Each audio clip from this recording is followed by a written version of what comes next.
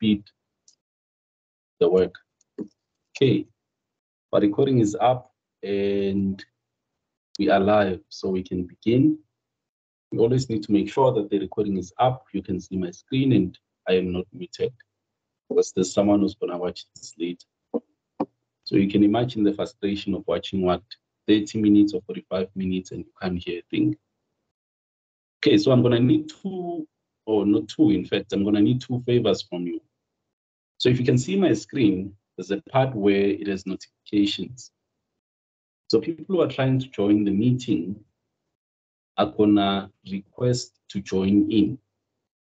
So those who see a pop-up saying there's someone on the lobby, please make sure that you admit those people so that they can join the session and benefit as much as you are going to benefit. So please do me that favor. If you see someone trying to enter the meeting or you see a pop-up saying on the lobby something, please admit that person. Then the second but last request is that if there's a mate of yours or classmates in the chat section and sends a message, please read the message for me. Because once I go to the screen where I'm writing, I cannot see what people are typing. And some of them are probably in libraries, so it makes sense why they cannot use their mic. So if you can afford to use your mic and you see a question on the chat section, please read it. Me answering the question might all benefit you. So I cannot see the question on the chat section once I go to the screen where I am writing. So for the last time, give me a thumbs up. I need to see thumbs ups on the screen. I need to be motivated, and then we go and start working. Kidding, I do not need motivation. Okay, great. So let's go to the screen. So someone has their hand up. So please go ahead. Does anyone who has a question in advance, feel free to unmute and shoot or write in the chat section. One of your classmates is going to read the question to me.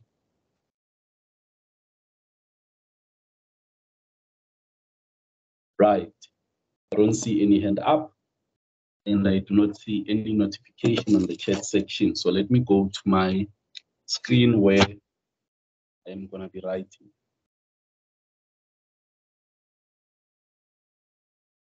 Okay, so let me delete these two. So before we kickstart, there's one thing which I want to say, which is those who did not watch the session which we had on Sunday, I really recommend that you go and watch that session. So there's valuable insights which you can take away from there. Believe me, it's gonna be good use of your time. So I really advise those who did not watch that section to go back, not section, but session. Those who did not watch the session to go and have a look at what we were doing. You will take something which is useful home. So today, unlike Sunday, we are not gonna be really doing an introduction, but we have done a reasonable amount of work today. We'll just go over questions which are from tutorial 1. It's last year's tutorial 1, and it also looks like the tutorial 1 of the year 2021, in fact, even 2020. So it didn't change much. So if you can be able to understand what we are doing, then come next week or the week after, you will do just okay for your TAC test or tutorial test. Okay, so obviously our focus is, as you all know, is mathematical modeling. Specifically for this part of the course, it is dimensional analysis.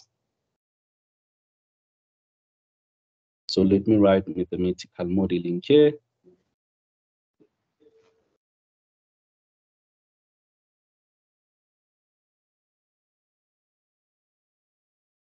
And then specifically, we are looking at dimensional analysis.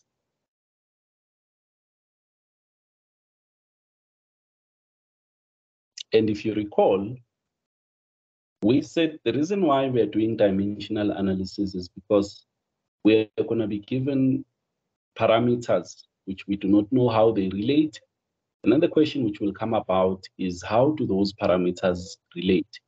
How is parameter 1 related maybe to parameter 4? Okay. And we said for us to even start doing the work, if you recall, we introduced what we call a dimensionless quantity. We'll go to the next page and have a look at what we mean, but we introduced what we refer to as a dimensionless quantity.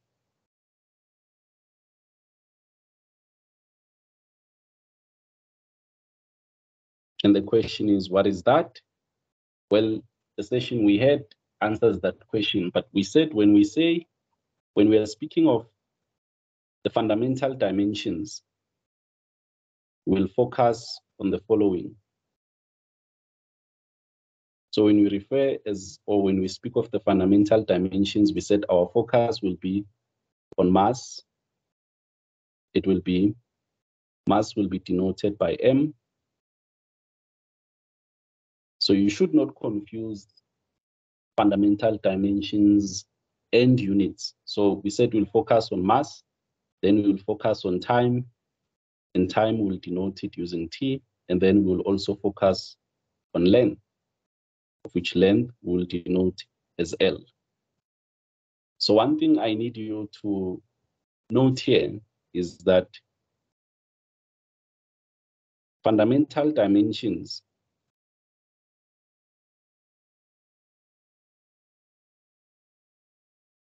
when we speak of these are not equal to units or standard units. We are not looking at those. So when we say mass, you should not think of kg. When we say time, when we speak of dimensional analysis, you should not think of as in like seconds or minutes. When we hear the idea of time, when we represent time in its dimensional analysis or dimension form, we'll denote it using T. When we hear mass, we'll put in M. And when we hear anything which has to do with length, be it radius, we'll denote it with L. So as long as there's length somewhere, whether they are saying it's radius, it's parameter, whatever that is, as long as it's length, we'll denote it with L. Okay, so dimensions are not equal to units. You should be careful. Mass in dimensional analysis, we just put in M, we will not put in kgs, anything of that nature. And then just to take you a step back, this is the table which you need to know. It is there on your study guide. So if you look at the table, what we have on the first column, this is the, let me call it quantity, or let me call it parameter, rather. And then what we have on the second column is the dimensions. And then what we have here, these are simply units. And they are written in standard form. So these are units. And then equally so, in those ones are units. But our focus, since we are doing dimensional analysis, is on these. That's where our focus is, because what we are doing is called dimensional analysis.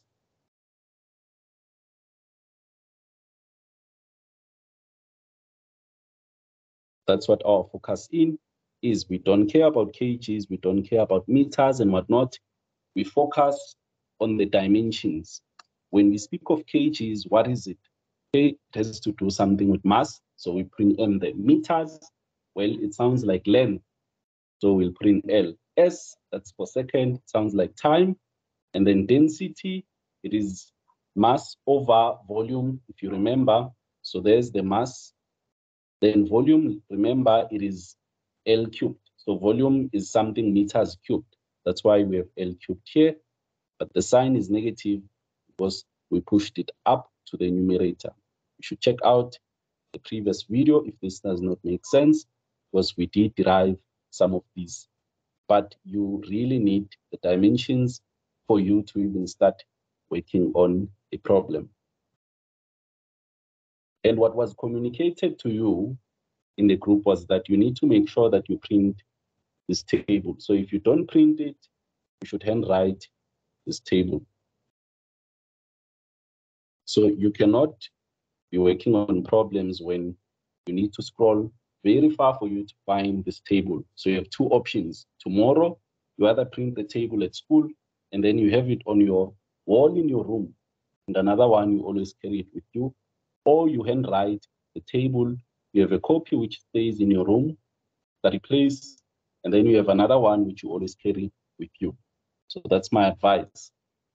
So with that said, we said the dimensions are the important part because we are looking at dimensional analysis. So we might as well just jump straight to questions. So if you look at our question 1 of tutorial 1 is, let me write tutorial 1 here. So if you look at question 1,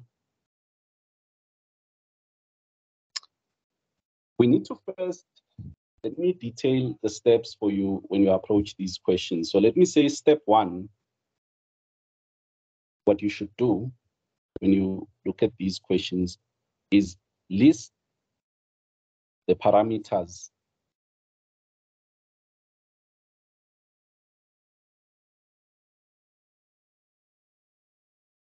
in the problem. So meaning the first thing we should do when we look at dimensional analysis is, what am I given? So I need to take that and then make it bullet forms so that I can clearly see what exactly am I given. So let's quickly read the question. So they're saying, consider a soap bubble with radius r. The pressure inside the bubble, let me do this. So they're saying, consider a soap bubble with radius r. The pressure inside the bubble must be greater than the pressure outside the bubble. The surface tension of the bubble supports the difference in pressure, which is just delta P. Then they are saying, as the question, using dimensional analysis, formulate an expression for the pressure difference. Okay, so we'll stress later about what the question says, but for now, let us list what we are given. So I'll go here and make a point. So when I read my question, I can see that they spoke about radius as a parameter of interest. So I'm just gonna say radius,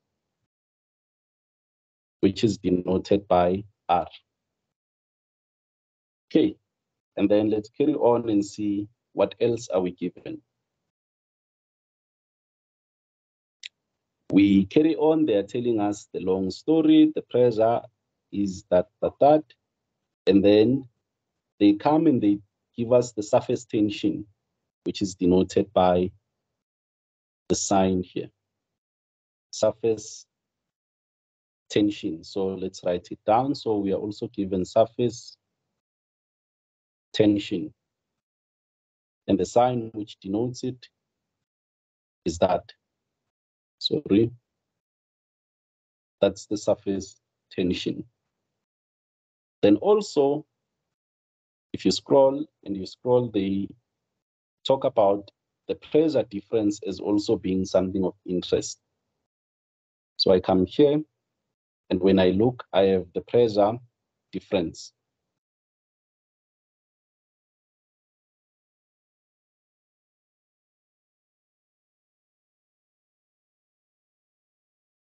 And the pressure difference is denoted by change in P. Okay, so as far as I'm concerned, these are my 3 parameters of interest which I'm able to pick up from the problem.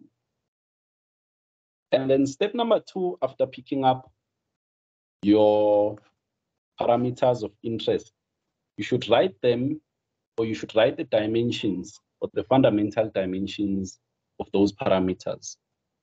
So step 2, we'll say write the fundamental dimensions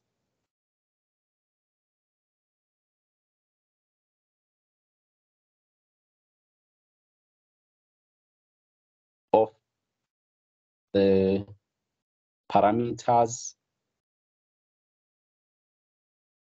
listed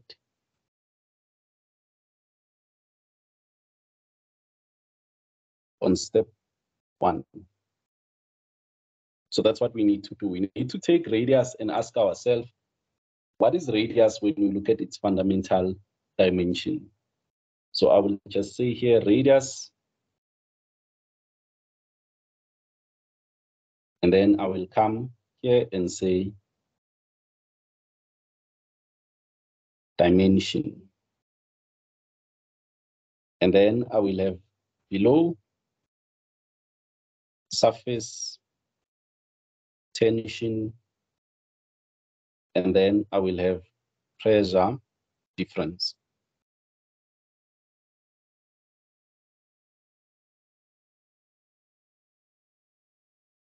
So the page or the table on the previous page comes in useful when we now need to write the dimensions. So let's go to the previous page. Radius, we have no confusion that this is some form of length. So for radius, I'm just gonna go straight and put L. Okay, then let me see if this table of mine has surface tension. Let us see.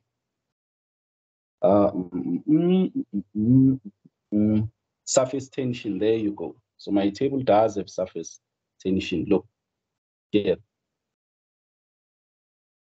That's my surface tension. And what I'm looking for is that, which is MT minus 2, if I can see properly. Okay, let's go and put it in there. So it is MT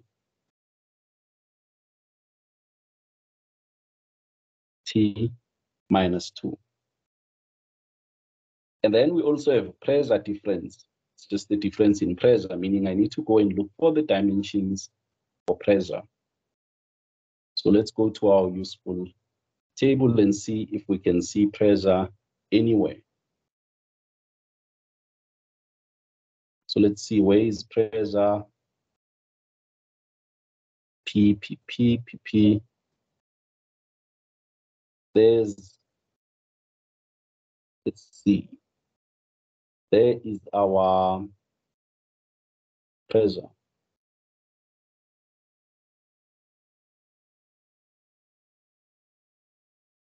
There's our pressure. Okay. So this is what we have. Our pressure is, it is M L to the -1, T to the -2. Anyone else who has the study guide, please confirm.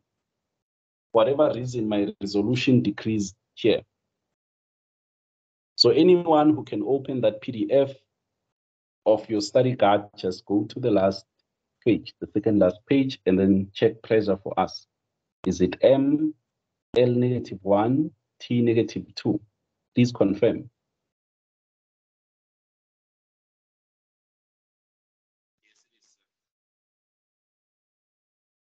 Anyone in the meeting, just go to the groups and then open that PDF. Yeah, sir, is the one. Okay, no problem. So it is ML -1, T -2. Thank you. Because we do not want to make mistakes there. So it is ML -1, T -2. Okay, so please check surface tension for me, if it is there on that table. Is it M, T -2?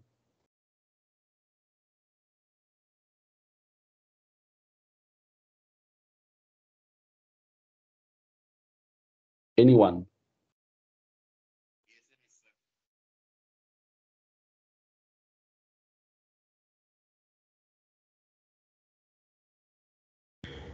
Is it the same? So all dimensions are correct. Can you please repeat? It sounds like you are far. Please repeat. Go ahead. All dimensions are correct. Okay, no problem. Thank you. So I just wanted to confirm that.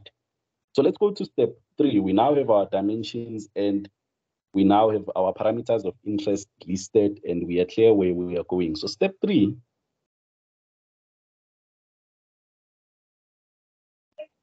Step 3, you need to determine what we call the number of groups. So this is not complicated really. So step 3, we need to determine the number of groups.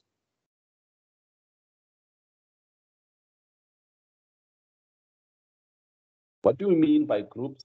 What we mean is we need to determine how many dimensionless groups are we going to be able to form. Okay. And how we find that number, I'll say here NO, which is number of groups. That number will be, it will be the number of parameters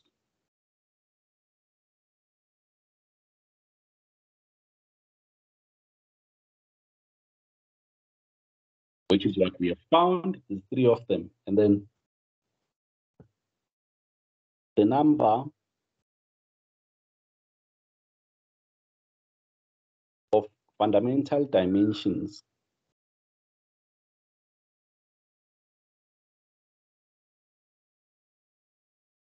that appear on the problem or on the parameters.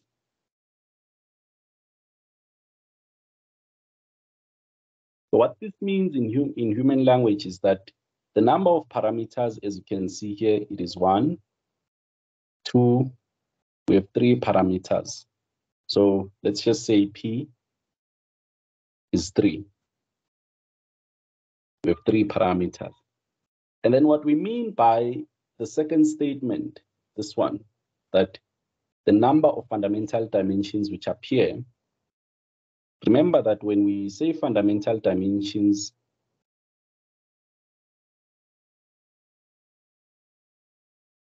what we are looking at is time, or T, and then we are looking at mass, and then we are looking at length.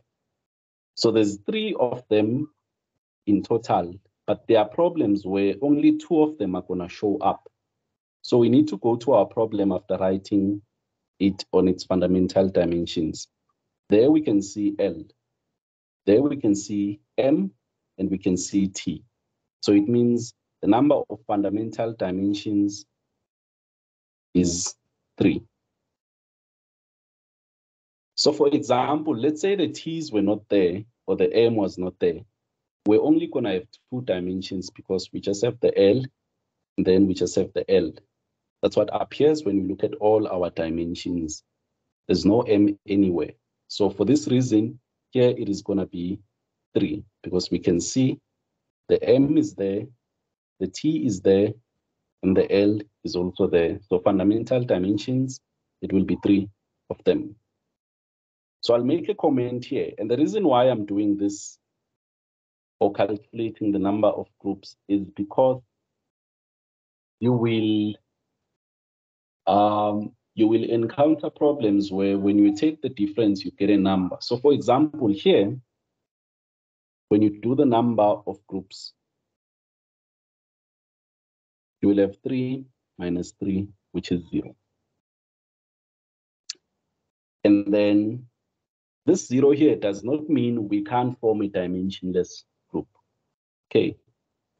So the problem, so for example, at some point, we will solve and maybe find the number of groups to be 1. So when you have 0 or 1, things are looking okay. When you start having a number of groups which are 2, that's when you start need to stressing about, if you look at our previous session, that's when you need to stress about the geometric property, the fluid property, and the flow property. That is when you have two or more groups. So let me make a note for you to see later. So I'll say when number of groups is equal to 2 or more. Now, when choosing your groups, you need to now consider, let me not say now, let me rather say then. Then you need to consider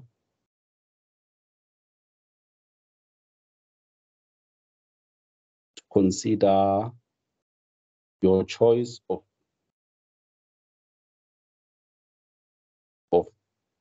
groups carefully. That's what you need to do. So when the number of groups is 2 or more, that's when you need to start choosing your groups carefully. That's when you need to start, if you look at our previous session, that's when you need to stress about the geometric parameters. That's when you need to stress about the flow parameters, and that's when you need to stress about the fluid parameters. So since we have 0 here, we don't need to stress about the number of groups. We'll just multiply the parameters and make them and equate them to a dimensionless quantity. So I will say no stress here. And also when you get 1, you also should not stress. You just multiply all the given quantities and then equate them to a dimensionless quantity. Okay, so let's do exactly that. So we have radius. Let's go to the next page and start constructing our dimensionless group. So let me add a page here. And while I add a page, do we have anyone who has a question? Please go ahead.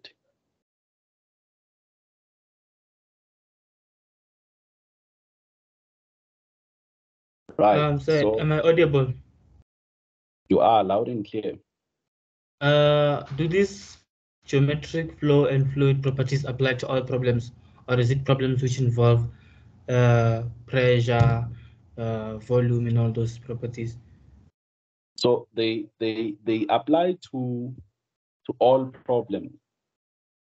Just that you do not need to stress about them when your number of groups is 0 or it is 1. But Okay. if we get a problem where the number of groups is 2, that's when we need to start looking at our problem and say, okay, let's choose a flow property, let's choose a geometric property, and let's choose a fluid property. If a fluid property is not there, you'll be forced to choose either a geometric or a flow property, because you must select 3 at the end of the day: fluid, geometric, and flow. So if one of them is not there on the parameters, then it means you must repeat one of the 2 parameters or the 2 kind which is there. Does it make sense? Yes, it does. Thank you. Yes. So please check out the previous video where a case where we had to repeat. I don't remember if it was a flow or a geometric property, but let's take this problem and carry on. So this is what we have.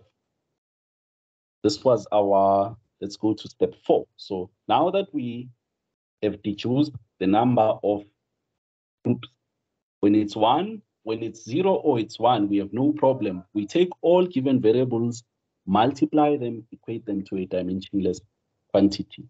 So our step 4 will be construct a dimensionless product. And what does that mean? It means take the given variables, multiply them with each other, change in pressure, then equate them to a dimensionless quantity. So remember, dimensionless, we said there's no mass, that's why it's to the power of 0. There's no length, and there's no time. So this here is dimensionless. Because guess what? M to the 0, meaning there's no mass, L to the 0, there's no length, t to the 0, there's no time. So you take what you are given, the variables which you are given, you multiply them to form a product, but that product should be dimensionless. That's why we equate to m to the 0, l to the 0, and t to the 0. And then what you need to do after multiplying them, you need to consider exponents. So we'll just give variables to exponents. The r, I'll make it to the power of a. Surface tension, I'll make it to the power of b. The change in pressure, I'll make it to the power of c. It's what you are always going to do when you construct the product. And then now, after constructing my product like this, I need to write what I have above here in fundamental dimensions.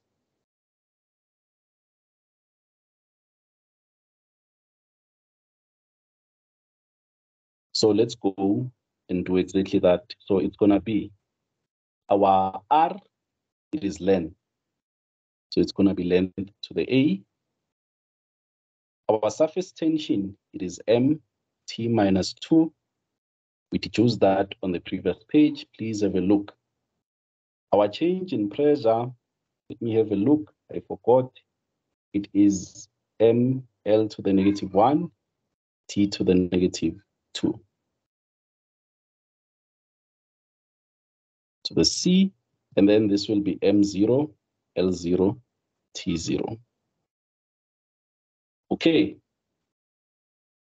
So if you look carefully, we will distribute the exponents here as you would do. Distribute the expos or exponent.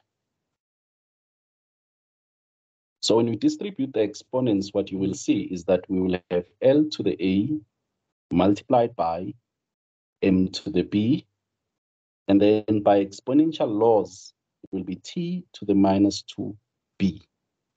Okay, then times, it will be M to the C, it will be L to the minus C. Then it will be T to the minus 2C. I hope this is clear to all. The minus 2 is that.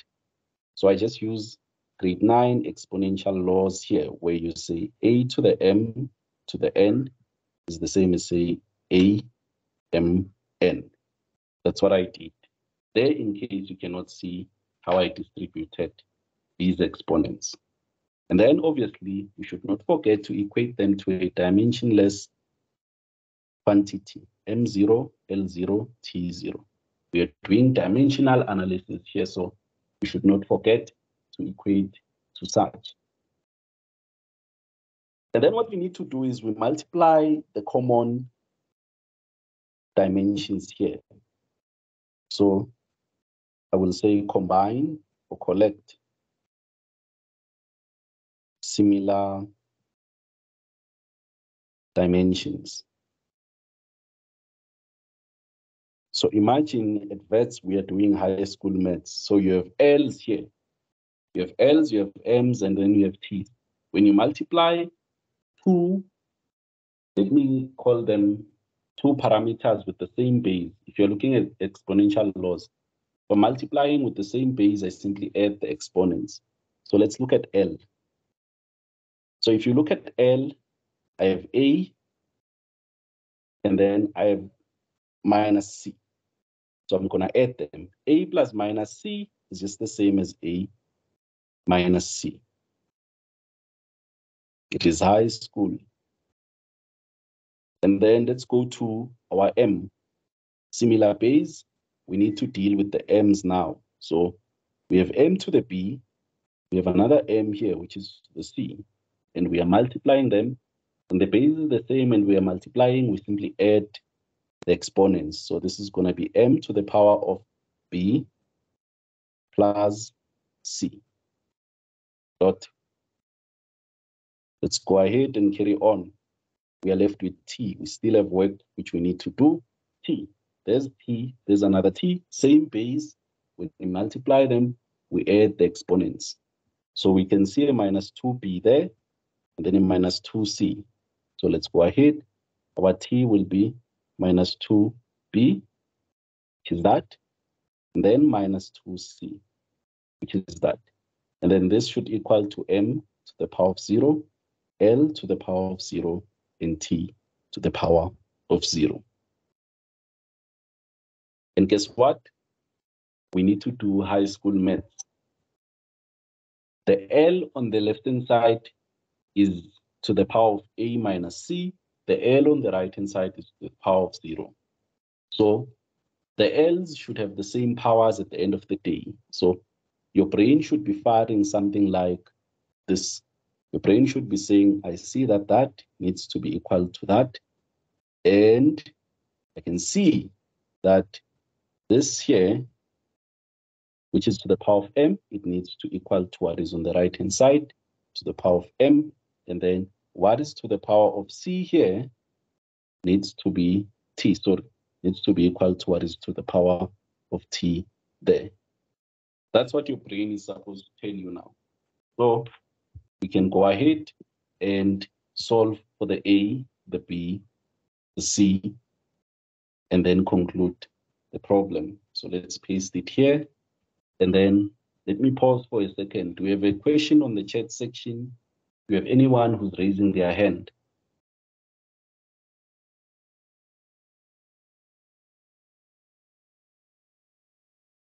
There's no question on the chat section and you don't see anyone who raised their hand. Please give me a yes and then we continue.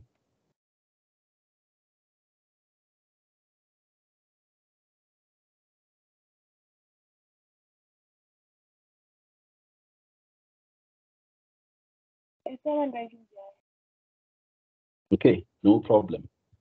So now we need to solve for the exponents.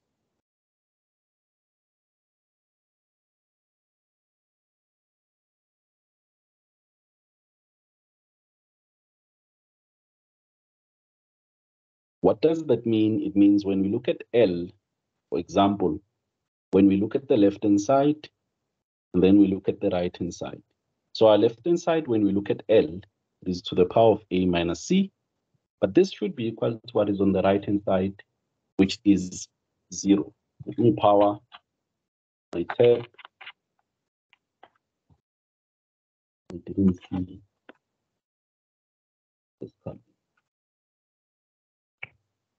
Okay, great. So if you look at L, the left-hand side is A minus C, the right-hand side is 0. So this means our A should be equal to our C. Okay. And what I said to you guys last time was that you should choose the easiest value when you have such a situation. So the easiest value you can choose is just the 1. You can choose C to be 1, which will give you A, or you can choose A, which gives you C. So let's choose the easiest value. Choose, let's say C is 1. So if we choose C is 1, we end up getting A is equal to 1. Okay, so we are done dealing with the L. So let's go to the M. Equally so for the M, I'm going to look at the left-hand side. I have B plus C. Please go ahead. Why would you choose C to be equal to 1? Is that an assumption or do you just know natural? It is not an assumption.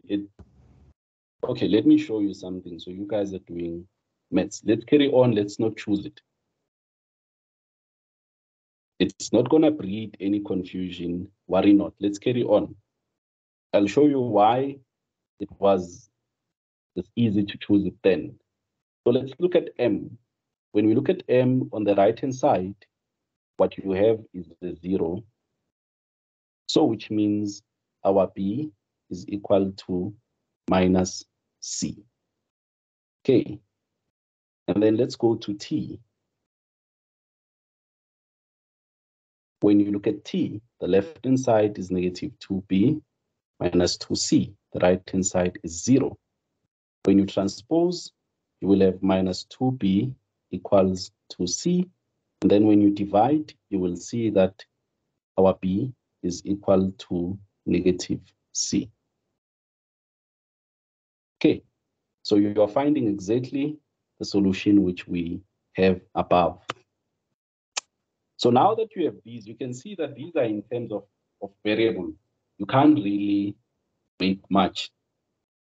But in fact, you can make use of them. So you have two options when you do not choose. You either represent every variable in terms of one variable. So let me say we have two options here, which is choose one variable, and I will say give it a simple value.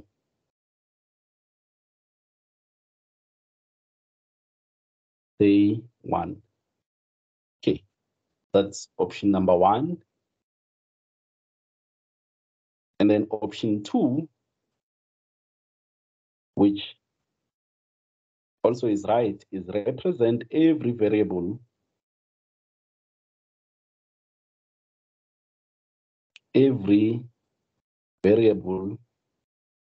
the exponents we are trying to solve in terms of one variable.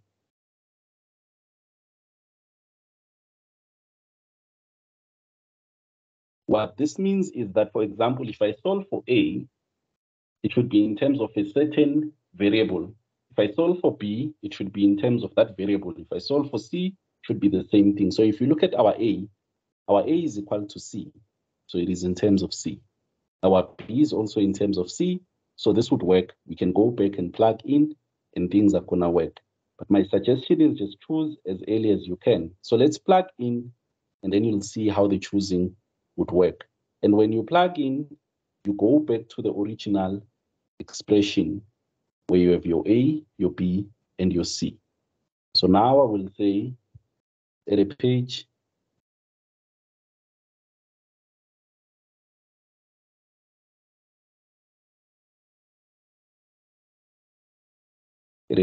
and conclude. So now we'll say plug back in.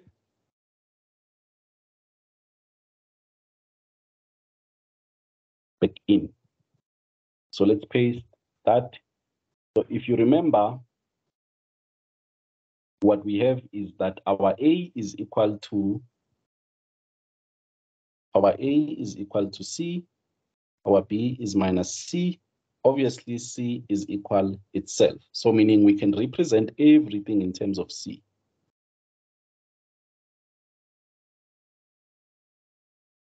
Thing in C. So if we go above here, it means we are going to have R to the C because our A is equal to C. And then we are going to have the surface tension to the power of our B is equal to our negative C. And then change in pressure, it is to the power of C. And then this is equal to M0, L0, and T0.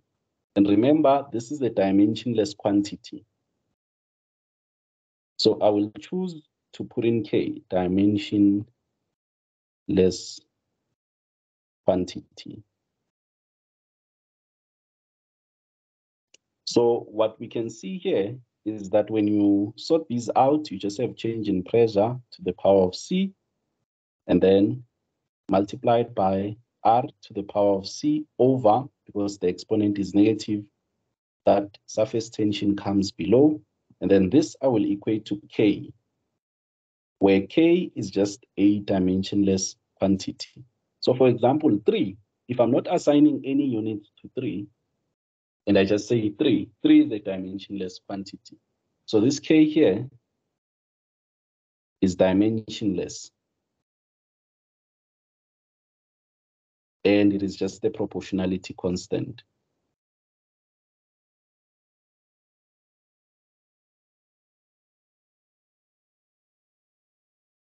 Okay, and if you look carefully, when we look at our solution, you can see that our change in pressure times our radius over our surface tension the common exponent is C.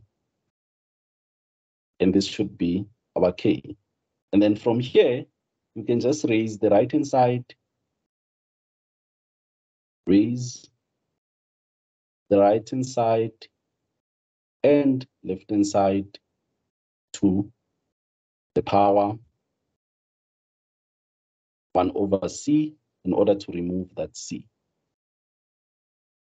Okay, so if we do that, if you look carefully, our answer is just going to be our change in pressure times radius over surface tension. It will be another just dimensionless quantity. Because I've raised the power both sides, let's just call it K1, which is still a dimensionless quantity. So now that we have this, let's go and look at what our question was saying. So our question was saying, formulate an expression for the pressure difference, meaning give us an equation which would give us the pressure difference, meaning do dimensional analysis and make the pressure difference the subject. So I'm going to go to my expression here and say, let's just make the pressure difference a subject. So if you solve for it, you will see that you'll have your K1 here, which is just the proportionality constant, and then it will be multiplied by surface tension over the radius. So this would be your answer. So your change in pressure is simply given by K1, proportionality constant, surface tension over R. This is the solution or the answer they were looking for. And if you remember when we were doing our introduction to dimensional analysis, we said you'll be given a problem where there's many variables, we do not know how they relate. Then they will ask you, how is this variable related to the other one? So what we can see here in our solution is that our change in pressure, because we were speaking about the bubble. Remember this problem, it's about a bubble which is formed from soap. So if you can imagine what's going on, think of this as if you are washing, and then the bubble sits on the surface. And then there's the radius, which you can measure of the bubble. And then there is the pressure outside.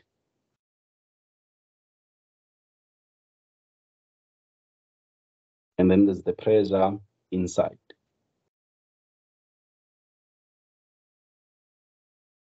And then there's the surface tension, which we were given. Surface tension of the bubble.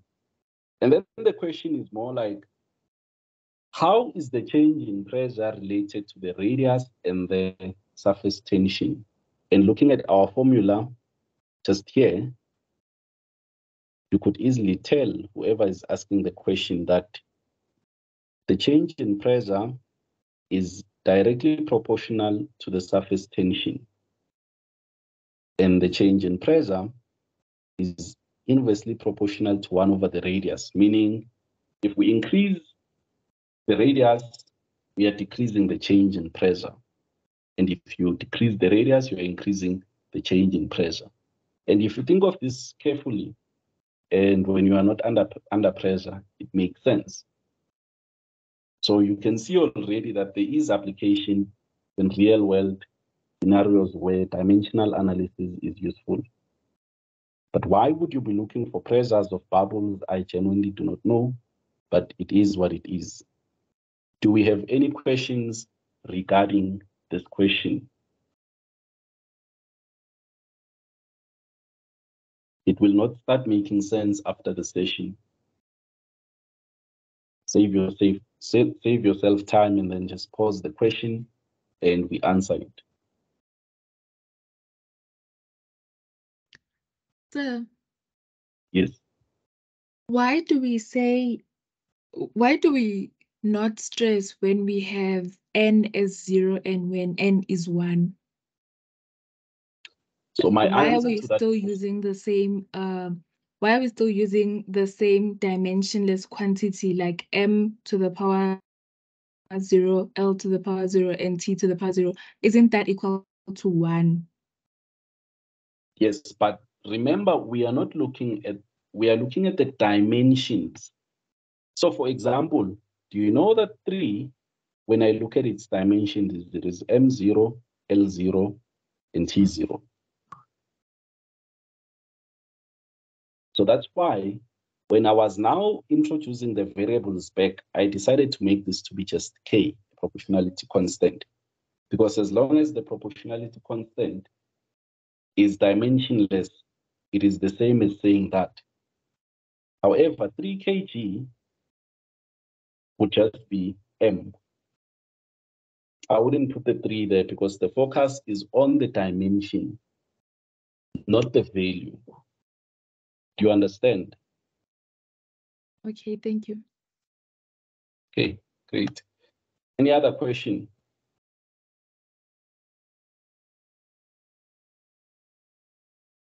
Okay, there's no question. Let's go to the second question, which is question 2.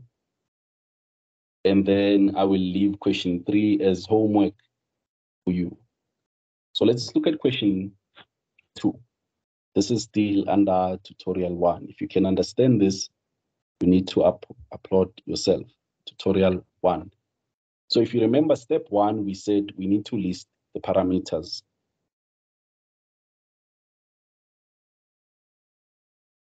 So let's list parameters. So we go straight to the problem and we start listing them. So they are saying, use dimensional analysis to find the relationship between the force. We'll come back to what they are saying. So they are saying the force, which is F. So meaning I should go down there on my parameters and say force, and the variable is F. Let's carry on. The car. And then we also need the velocity V. Right. So we are dealing with another parameter, which is velocity. And they're saying, let's represent it using V. What else? Well, they say the surface area of the car A. The surface area of the car. A, I think they wanted to say is A. So let's note it down. So we have the surface area. So we have area, surface area, which is denoted by A. Let's carry on. And the density of air. So we're given density, which is given by that. So let's come here and say density. It is given by that sign. Okay. So let's go to step 2. We have found our variables. Step 2, we said write them or write the dimensions for those variables. That's your step 2. So write the dimensions of the parameters.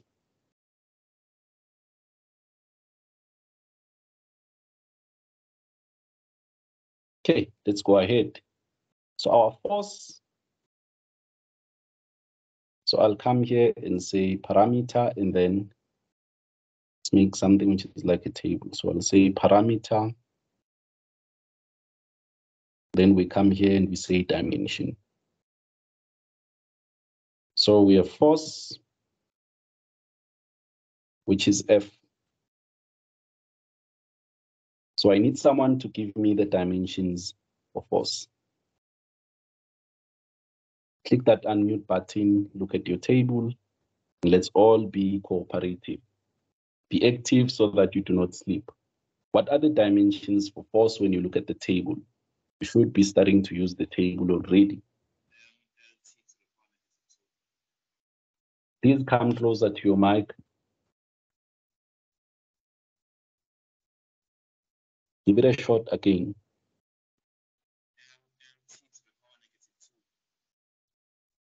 Okay, if anyone can hear the gentleman, please speak on his behalf. I'm not sure if it's my mic, but he sounds very far. Yeah, his sound is very far. But he said MLT to the power -2. So if you look at the dimensions for force, it is ml t to the -2. Okay, great. So let's look for velocity. I need someone else there to give us velocity. You should not be sleeping. LT to the -1. LT to the -1. Let's go for surface area.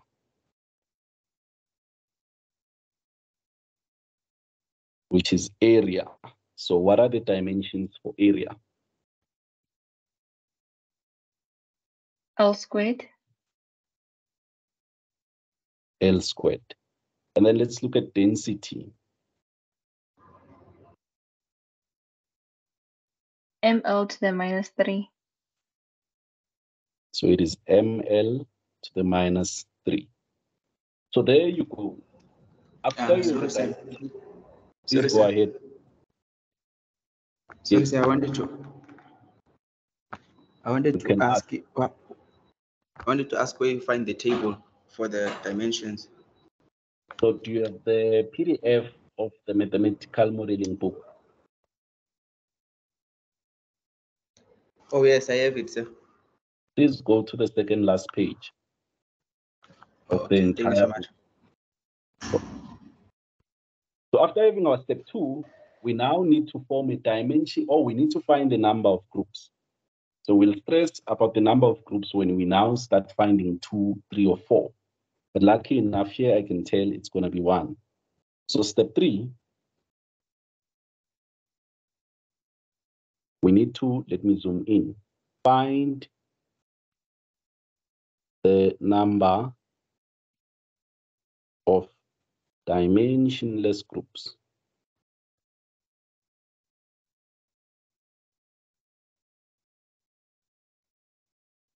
And if you remember, I said the number of dimensionless group, or the number of groups, will be equal to the number of parameters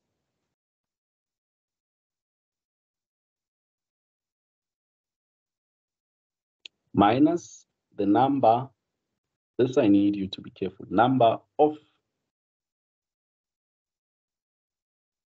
dimensions present.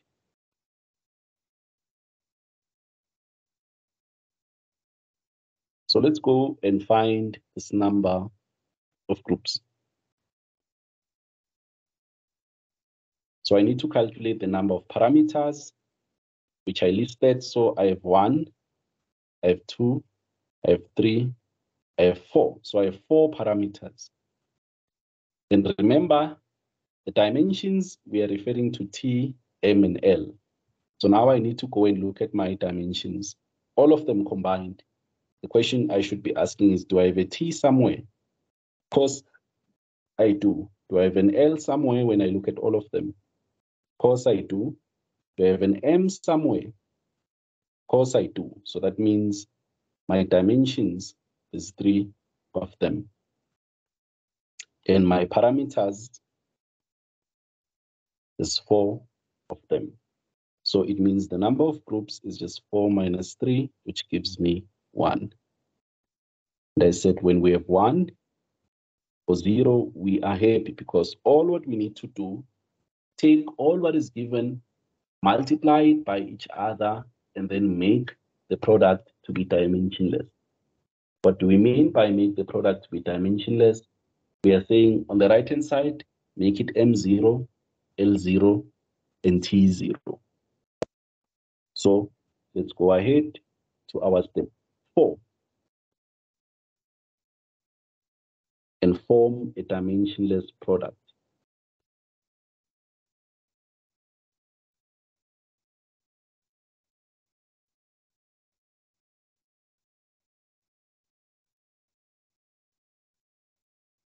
So what do we mean by dimensionless product? We take those parameters which we were given. We were given force, we were given velocity,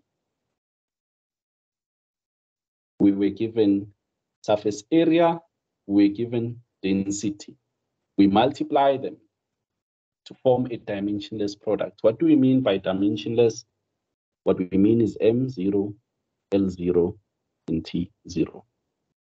Then after multiplying them, we just assign exponents to them. So I have A, B, C, D.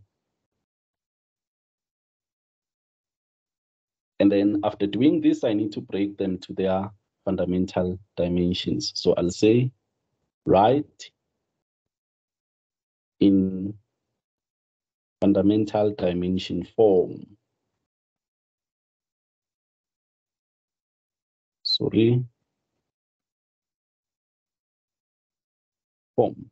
So meaning our F, if you look at what we have on the left-hand side, where we see F, we should put M, L, T minus 2. But this is raised to the power of A. Then when we see V, we put L, T minus 1. This is raised to the power of B. Where we see A, which is the area, we need to put L squared to the power of C. And where we see density, we need to put ML minus 3 to the power of D. So I'll need to shrink this to make space. Okay, let's zoom in. And this should equal M0, L0, T0. Okay. And then now we need to distribute the exponents.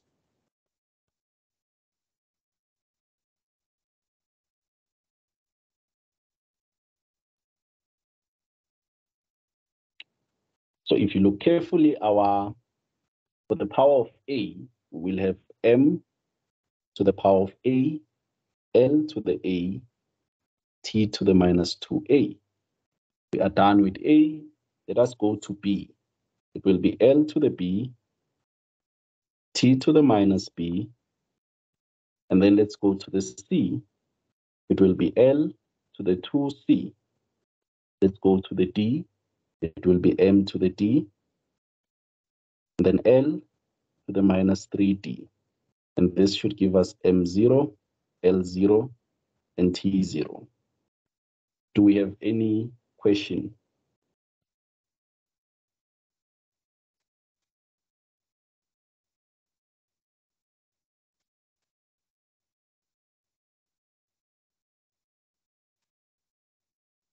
If there is no question, let's add another page and carry on with the problem. I'm really happy when I get questions. But since there are no questions, it means we are doing excellent work, or you are paying attention and you are understanding. So let me quickly try this again, M0, L0, T0. So now what we need to do is to collect like terms.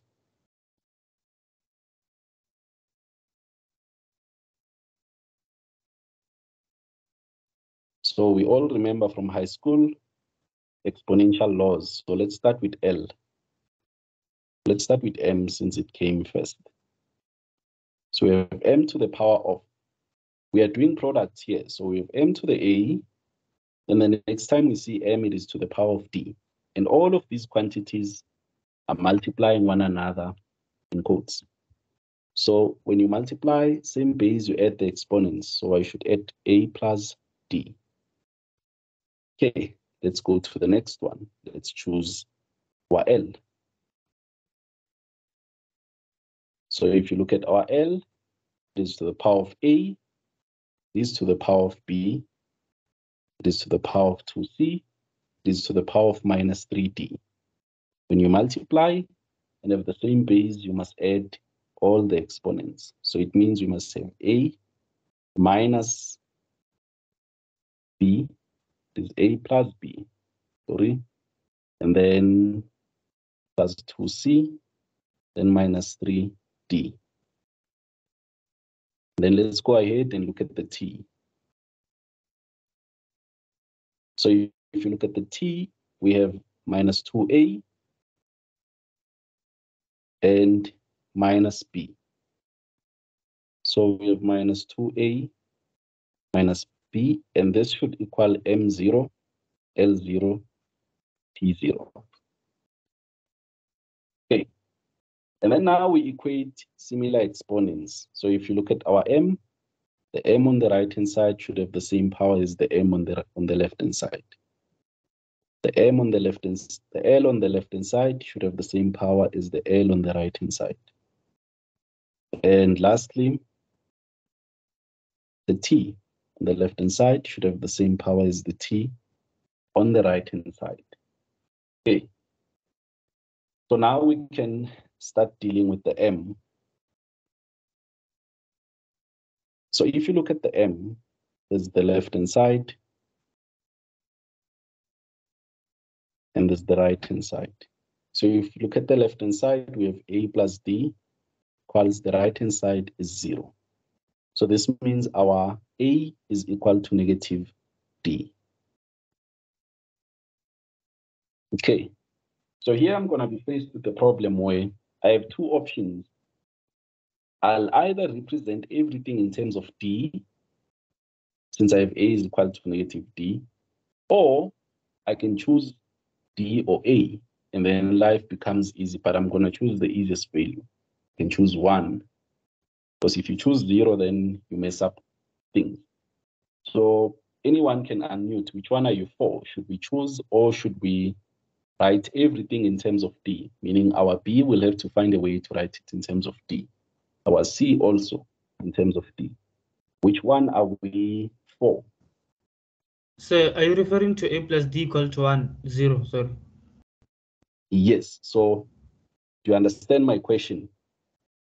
I didn't get the last part, but the second part I got it. So on the previous problem, there was a smart gentleman who said, why are we taking that guess? And I said, it makes your life to be easy. At the end of the day, you'll converge to the same answer. And then I revoked the choosing and I said, let's work with variables. And then we ended up getting to the same answer. So my question is, should we maintain that, or should we choose at the beginning? I think we can. Just write everything Let's in choose. terms of D. Let's choose D. Okay, so others are saying let's choose, others are saying let's write these in terms of D. Because if you look at the two options, let me read the statement for you here. So I said we have two options. Option 1, choose one variable, give it a simple value, say 1. And then option 2, which is this one, represent every variable in terms of one variable. So those are the two options which you have for you to get to the same solution. So what are you in the meeting saying? So let's choose the ones. Okay, so noted. There was a gentleman who wanted to talk also. Represent everything in the terms of one variable, sir. Okay, no problem. So here's what we They can do. can all be represented in the variable of D. Okay. Can I say something? But can C be represented in the variable of D? It can. Yes, say it's something? 3 over 2D. Please go ahead. The one who's saying, can they say something? Okay. A simple thing, Nese. So in the end, are we gonna say that A plus D will be equal to 0? A plus D is equal to 0. No, I mixed it. I saw A plus B. I thought it was A plus D. Sorry. Okay, no problem. So let's carry on. The choosing part makes life to be easy, but even writing in one variable, it does not make life to be easy. Just put that, or it doesn't make life to be hard. Just put it in your head. Either way, it works. None is hard, and both of them are easy. So let's take L. In fact, before taking L, let me choose T. So let's take t. So if you look at t, the left-hand side, it is saying minus 2a minus b. The right-hand side is 0. So this means my b is minus 2a. Can you see that? But we said we want to represent everything in terms of d. So let's decide here. So let me say represent every variable in d. So if you look carefully, we have our b is equal to minus 2a. But a, we know we can write in terms of d. So we can say minus 2. The a, we know it is minus d. So this just comes from here. So if you look carefully, our b then becomes 2d. Okay, so we now have our a in terms of d, our b in terms of d. All what is left is c, because d is d. So let's go to our L. And then you can go ahead. Is there someone who's asking a question? If yes, yes, please shoot. A plus B plus 2C minus 3D. This should be 0. Okay. So everything here I can represent in terms of D. So it's only C which I don't know now. I know that my A is negative D. So I can put negative D here. And I know that my B, as you can see here, it is 2D. So I can say plus 2D. Then I have plus my 2C, then I have minus 3D, and this is 0. So when we collect these here, you will realize that we will have, let me see, that plus, then that. So if you look carefully, what we'll end up having is simply 2C minus 2D is equal to 0. And then when you solve, you'll see that your C should be equal to D. Okay. And then obviously, lastly, D is equal to D. There's nothing which we need to modify. So we have now written our C in terms of D, our B in terms of D, and where's our A in terms of D. So we are done. So now what we need to do is to copy the original expression and then start substitution. So where is that original expression? It is this one.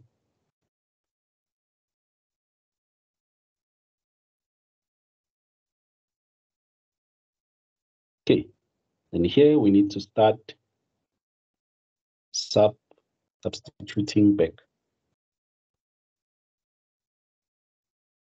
So we wrote our A in terms of D. So that means F, remember our A is negative D. So I'm going to put negative D here. And then V, our B is 2D. Okay. And then our A, our C is D. And then our P was raised to the D. And this should equal a dimensionless quantity.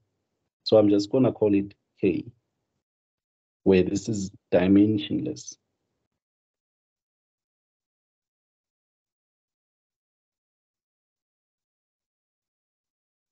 It is a dimensionless quantity. So if you look at what happens here when we start multiplying, is that we have B 2D, then we have A to the D, then we have P to the D, and then we have over F to the D, which will be equal to K, where K is a dimensionless quantity. So if you look carefully, we can then factor out the D as an exponent. So we can have V squared, and then A, that P over F, and all this is to the power of D, and this will equal to K, which is a dimensionless quantity. And when you are in cases like this, you can start maybe assuming, you can just say, assume D is 1. It becomes easy. Or you can just take, or you can raise the right-hand side,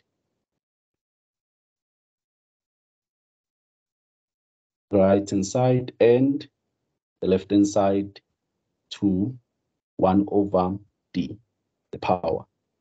And then if you do that, it will cancel the D on the right, on the left-hand side. So you'll be left with V squared, area, density over force, and this will still be a dimensionless quantity. Let's call it K1. Okay, but now it's just a proportionality constant also. So they were saying we should solve for force. So we can make force the subject of the formula. So if you look carefully, when we solve for force, we need to divide by the 1 over K, K1, and then we have V squared A, and then we have the P. But obviously, 1 over a constant is still a constant. Okay, so I'm just going to choose the new constant and call it G,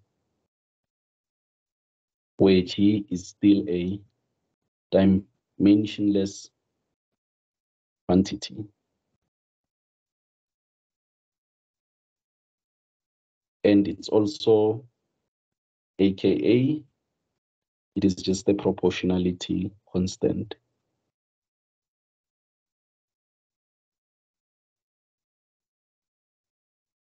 So if you look at what happens, our force will simply be our G times our V squared, our area, and our density. So now when they ask you, how is force related to velocity, you can just say force is directly proportional to the velocity.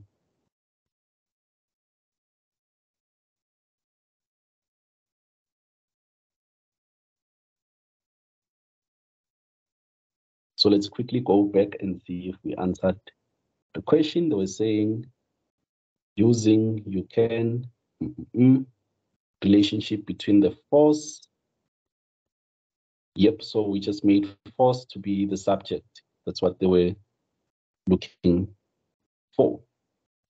Do we have anyone who has a question? Yeah, Sir, Yes, can I talk please or go ahead. should I allow her to talk first? Okay, let's allow, I think she spoke first. Let's allow the lady to go ahead. Okay. okay, can I ask, if you, let's say you forget to convert 1 over K to K, will you still get like the same, will you still get marks correct? You mean, let's say you forget to make 1 over K to be some other constant. Yeah. I do not think you will lose marks. You will not, but you have an opportunity of not forgetting because you are seeing it now. So 1 over a constant is still another constant. Okay, it's like multiplying 2 with 4. It is still a constant. I can just choose to call it K or maybe G combined. Does it make sense?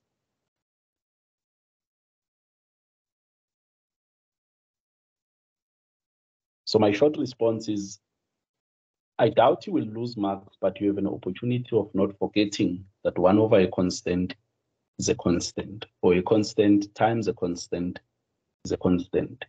So try by all means not to forget. If you do forget, I do not think they will take your marks for you not writing 1 over K as another constant. Okay, the gentleman can go ahead. Sir, is the product of the parameters that you've been given the only way to determine the dimensions of any parameter that they ask you about? Or can we do it using addition, subtraction, or division? You cannot do addition and subtraction. So think of this. Imagine a person who is And to think of an example, give me a second. So there's something which they call homogeneous parameters. So it's parameters where you can afford to do addition and nothing is going to be wrong. So think of you as trying to add, let's say, bricks with milk. So those things are not homogeneous. So it's very hard to add them. You won't get something which has the same dimensions as both of them. So in summary, you are always going to be doing multiplication. At no point will you do addition. You're not going to add force with area. Imagine adding force with area. How do you do that? So you are always like saying it makes sense when you are adding area with area. Okay. The units at the end of the day, they are going to be meters squared. You can add them. When you are adding radius and parameters, length and breadth, at the end, the units are going to be meters. But you can't add area with pressure. How do you add them? Okay, so dimensional homogeneity is very important, ne? Exactly. So it Okay. is very important. So that's why we are not going to be adding different variables. You can't add, for example, viscosity, and we are adding it to tension. It makes the brain to feel painful the more you think about it. So okay, thank you. Homogeneity is key. So we'll be doing multiplication instead of addition. You can only add parameters which are homogeneous, meaning they are of the same class. If we are speaking of area, yes, I can add them. But we are not going to add anything when we do dimensional analysis. All what we are going to be doing is to do these form a dimensionless product. We'll never say sum. It will always be on step 4, a dimensionless product, and you will just multiply them as we did, put in exponents, and then you go to your answer. Thank you so much. Okay, great, good question. So this is going to serve as homework. So obviously, what you need to take here is you need to note the parameters. So let me take you halfway and then we conclude. So we said step 1, you must list the parameters.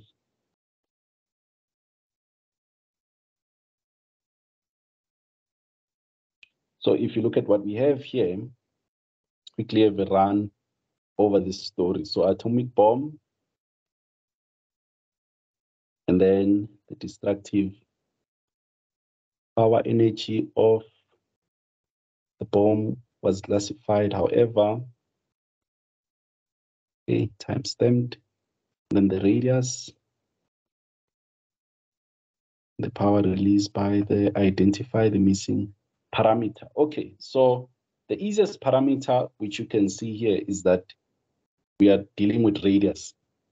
We are trying to bomb people, and when you have the bomb, it should affect people within a certain radius. It's said that human beings are making bombs, but it is what it is. They bomb one another.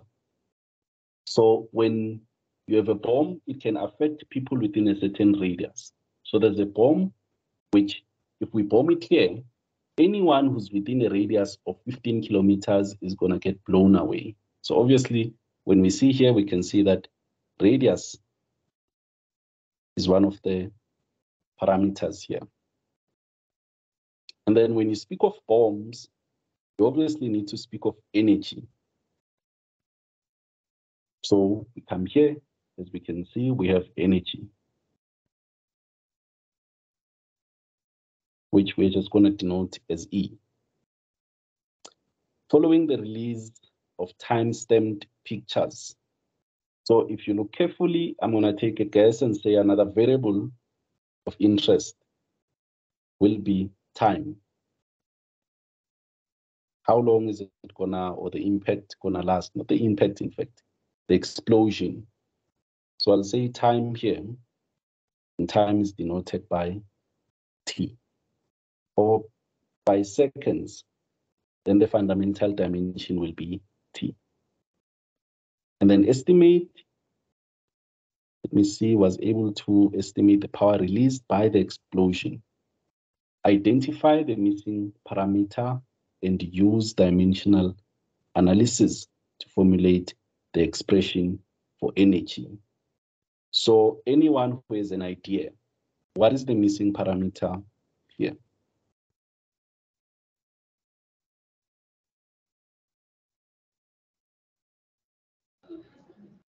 It is density.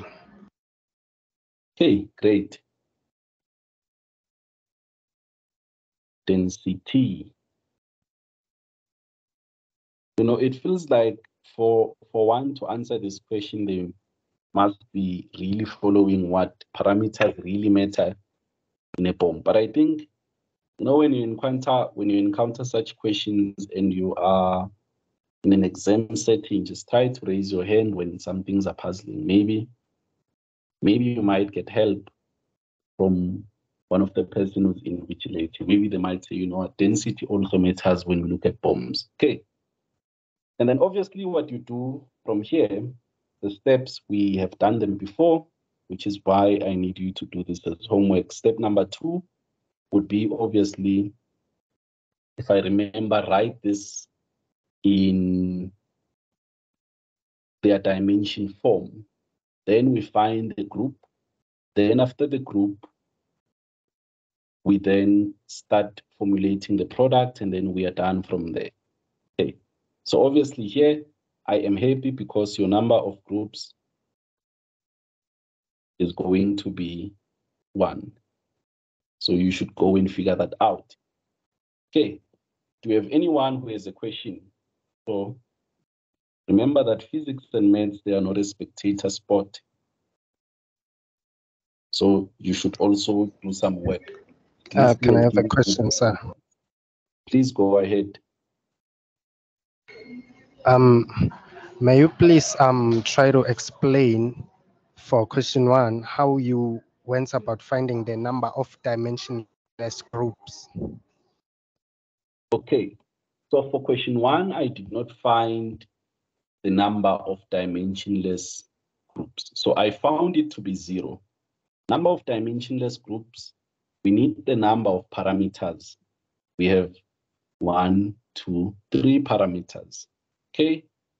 And then we need the number of dimensions which appear on all the parameters combined. So if you look carefully, we have length appearing, we have mass appearing from this one, and we have time appearing from this one. So which means the fundamental dimensions, we have 3 of them. So we will now get 3 minus 3, which gives us 0. But the 0 here really has no meaning. It has no meaning because if you think carefully, it says you have 0 dimensionless groups. So essentially, when you are given 4 or 3 parameters, the number of dimensionless groups will always be 1. When you then do the product, you do not need to stress. So that's why I said, when you find the number of dimensionless groups and you find 1, then do not stress. Carry on. When you find it to be 1, sorry, that was 0. When you find it to be 1, no stress. The problem starts when you now find 2 or more.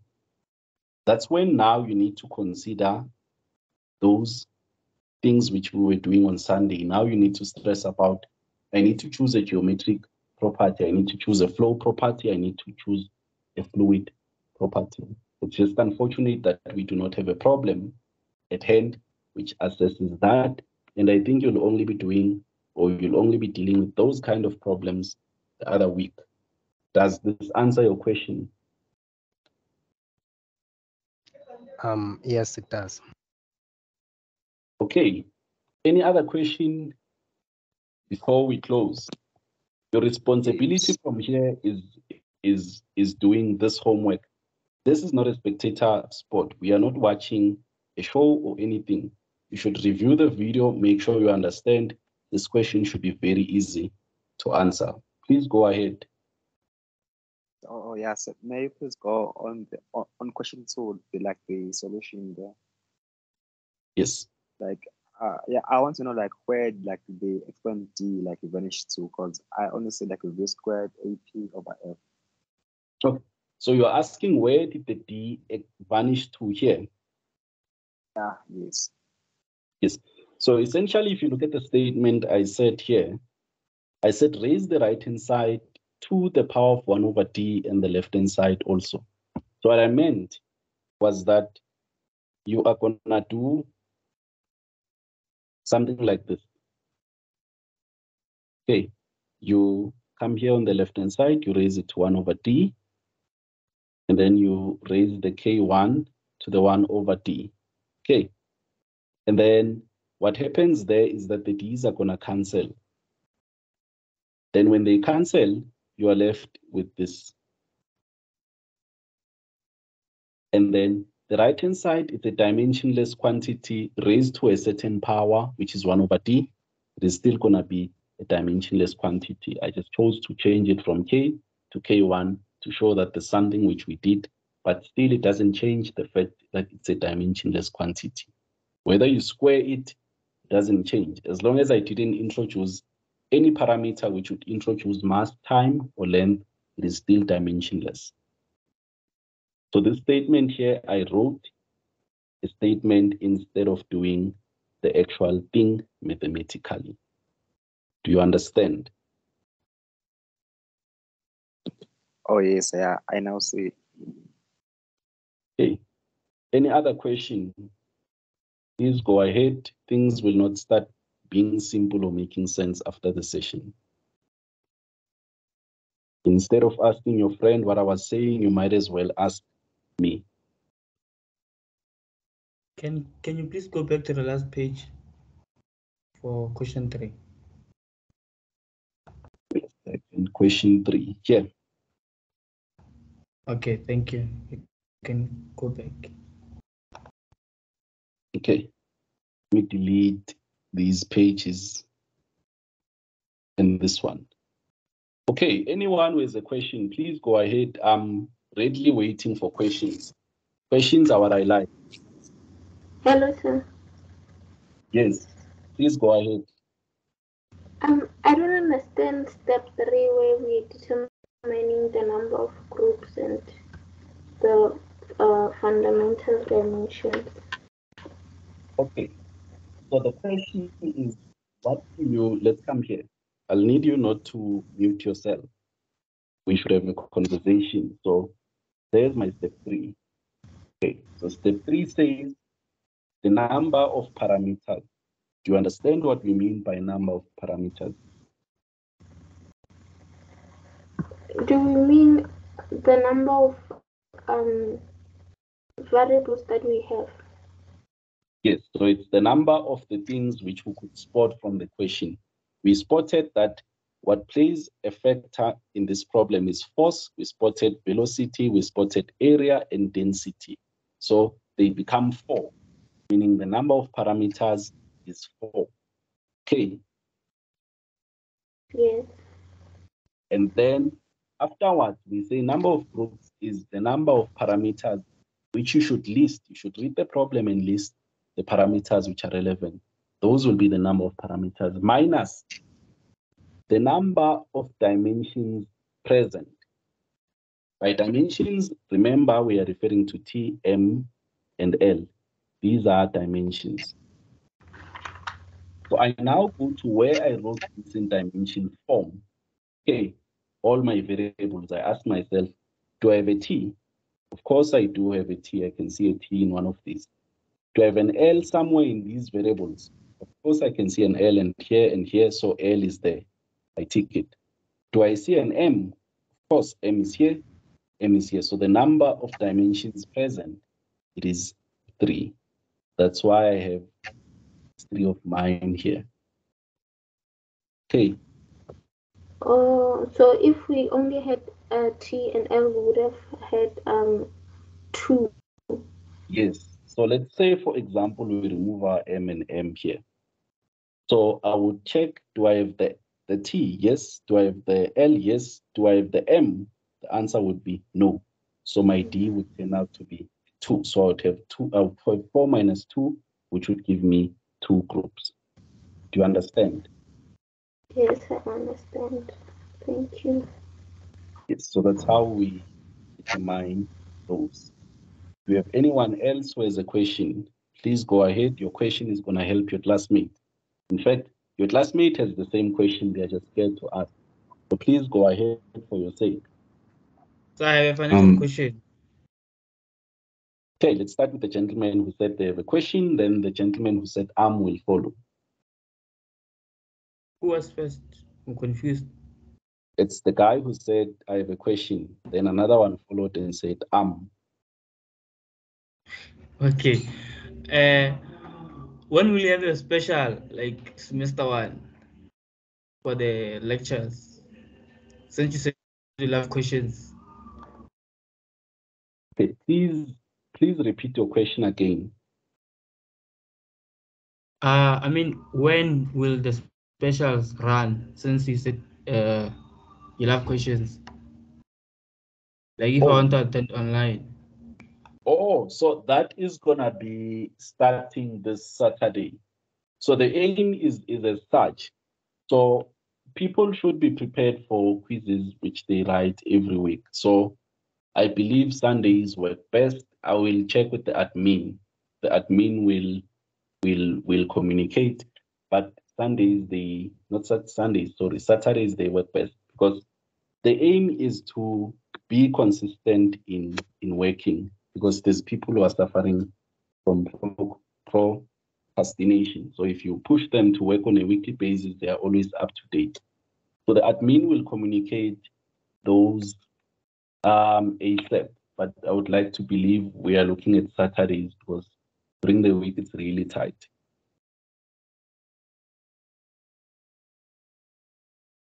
So it just so happens that this week is not busy because it's the first week, but otherwise when you go into second week and so you will not have time during the week.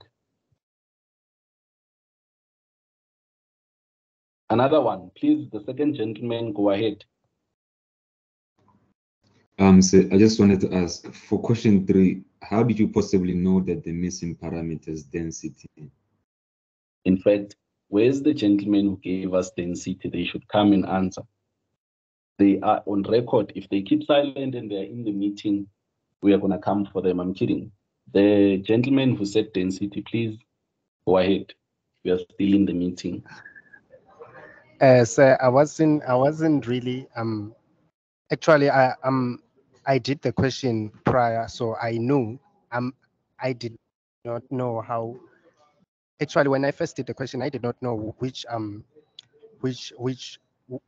I did not know which was the missing variable.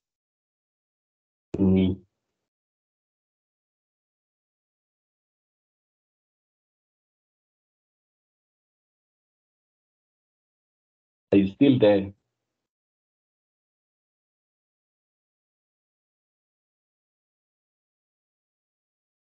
Are we still in the meeting? Oh, so you did not hear me? Yeah, so I heard you when you were saying now you are audible. You were saying at first you did not know. Yeah. Yes. So let me come in to your rescue. So what's going on is with some problems. It's really hard to know in advance when you have no idea of how something works. It's like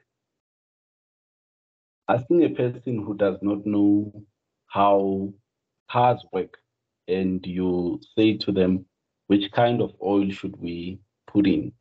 If automatically when you speak of oil, they think of cooking oil, or they do not even think of oil which you put in cars, it's not wrong of them.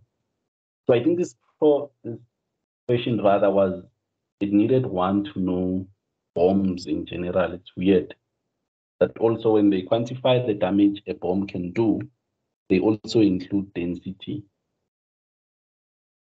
So that's why I was saying earlier, if you find yourself in a situation where you can't spot the variable and you have no idea of the application, I think it's useful to just raise your hand up and then try to ask. Maybe the person you're going to ask is going to be kind enough to say, You actually need tension here. Or maybe you need torque, whatever the problem is. But it's very hard to predict in advance what variables are applicable to a problem, because problems are unique.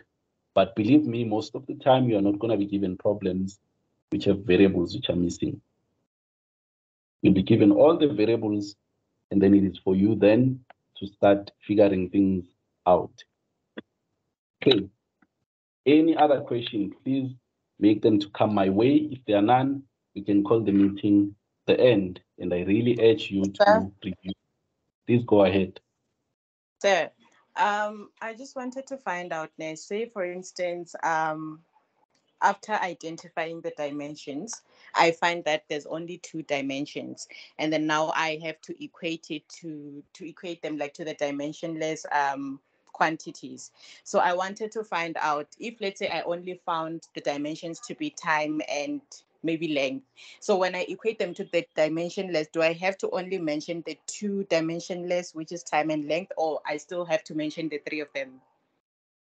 Like m to the power 0, t to the power 0, and l to the power 0. You still have to put the 2 of them, the 3 of them. So let's say, for example, you have a situation like this. Then you have L, and then let's say you have T squared.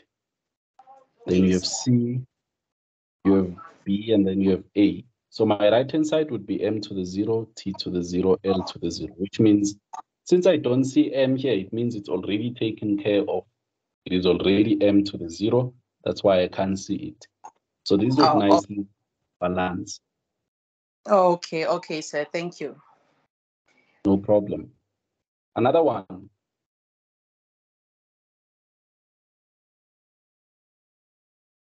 Ask your question or please forever. Please go ahead. I have a math question. It's not applied physics. What is it about? It's about infinity, sir. Do we have numbers which exist after infinity? Well, maybe the question you should be asking yourself is, what is infinity? Yes, I know what infinity is. I'm just wondering. Well, there's an argument where people are saying there's bigger infinities. So there's an infinity which is less than another infinity.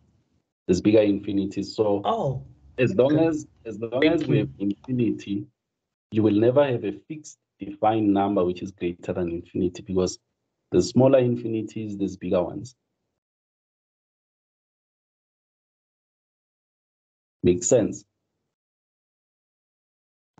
Yes, it does. Thank you.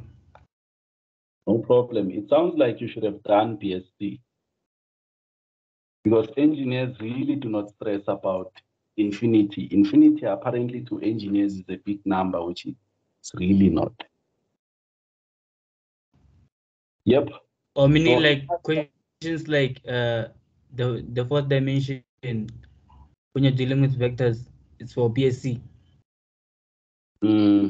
So you are only gonna do that if let me see you won't do that when you're doing engineering mathematics. So the most complex part you will face where you need to deal with more dimensions is if you are gonna do either MIA or electrical.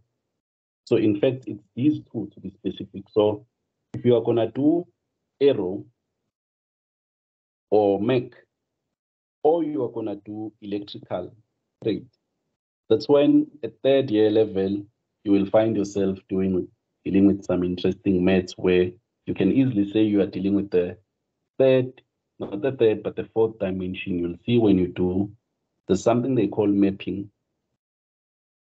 You'll see it if you are doing the 2. But if you are not, I think you can push the dimensions aside and focus more in course. But if you are doing aero or mech or electrical, not information, you will need to deal with some interesting maths at 3rd year level. Okay, thank you. No problem. Any other question, please go